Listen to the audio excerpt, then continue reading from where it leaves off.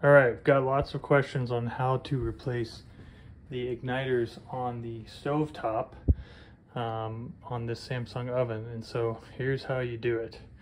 If you look in here, it's hard to see, but there's metal clips right there. And there's another one right there. You can see the metal clip. You can see the metal clip. We're going to push those in. I have a little tool like this that fits. So anything that fits thin enough is all you need.